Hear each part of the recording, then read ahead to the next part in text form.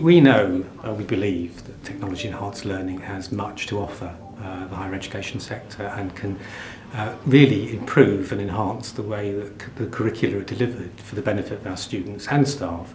But we also know that many of the wonderful innovations that individual staff or groups of staff have put in place with good results simply don't get embedded and taken up more widely. And that's a real issue, and I think we need to find solutions to that. I think one of the big things that I can perhaps bring to the sector is I've worked across both the private sector and the universities, and I think there are a lot of lessons actually universities can learn from the private sector.